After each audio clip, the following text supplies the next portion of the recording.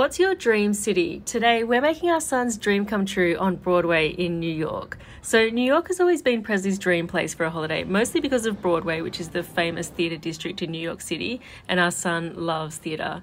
It's actually always been his dream to come to New York, but he didn't actually believe us when we surprised him with this trip. But now that we're here, we can't believe it's real either. We're so lucky to be here experiencing this with him. Prezley's finally getting to see Hamilton on Broadway.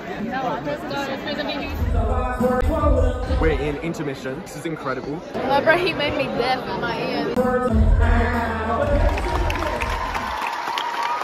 Loved it! We're at the stage door, so this is where the cast comes out. You can meet them and they can sign things and stuff.